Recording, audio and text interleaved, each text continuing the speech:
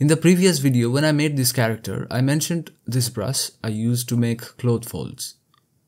It's not as sharp as the crease brush and not as round as the default brush. It's somewhere in between. So to make this brush, first clone the crease brush, rename it. I'm naming it standard. Then save. Now we need this alpha.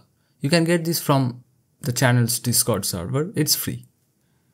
Once you download the alpha, import it and then scale it up a little bit like this. Then change the fall off preset to this one and it's ready to be used. Then save.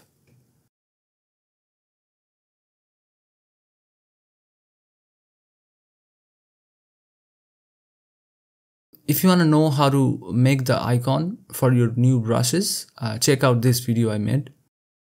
Okay, so now let me show you how I use it. I'm going to quickly add a cylinder. Voxel remesh for more resolution. Let's pretend that it's a sleeve of a shirt or, leg of trousers. Then sculpt folds like this. Invert to add variations.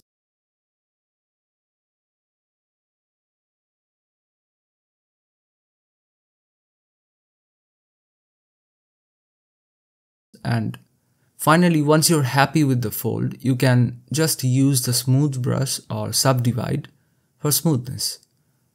To add a bit of sharpness here and there on the fold, I usually use a pinch brush like this.